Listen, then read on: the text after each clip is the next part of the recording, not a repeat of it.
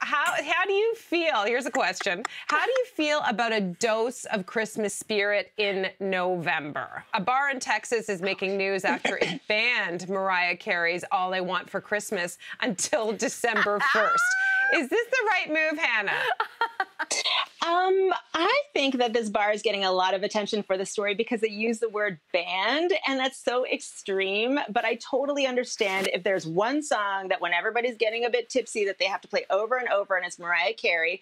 I can understand that in their workplace, they need like a safe and comfortable workplace, and they do not want to hear this song over and over. So great, like just say no thank you. But personally, I love that song. I would hear it any time of the year. I would go to a Mariah Carey Christmas-themed bar. I would, like, you know, I don't know what's wrong with that song, but I can imagine. Oh my God, your sweater just made sense to me, Hannah. You're a lamb. Oh my gosh, she's a Mariah Carey lamb. I'm reading you now. Hannah, I do love her. Kimmy B on Twitter disagrees with you. She wrote, "It's called the 12 Days of Christmas for a reason."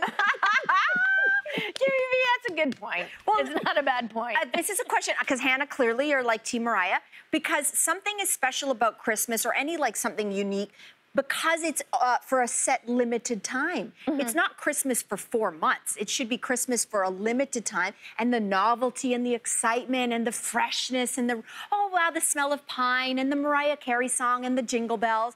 But if I'm hearing jingle bells for 2 months, I'm done. Like, I'm gonna go, like, I'm just not gonna handle it well. But at the same time, how many times are you guys going into a store right now? So, like, even if you went into a store now and it was playing Christmas music, they'd be like, oh, okay, maybe. But, like, I'm going too soon. Everyone's saying not before Remembrance Day, and probably and probably after American Thanksgiving. So I say December 1st. December 1st. It's been a miserable few years. Coronavirus has ruined many, many things. If people want to get in the festive spirit earlier, who's going to knock that? Play the bloody music. I mean, I will just say maybe maybe you have to take down your Halloween decorations first, like, and then start playing the music. No, I say wait till Remembrance Day. Just do it up. Do what pleases you. Yeah. It's been a hard few years. You know, do what feels good, I guess, right? Hey.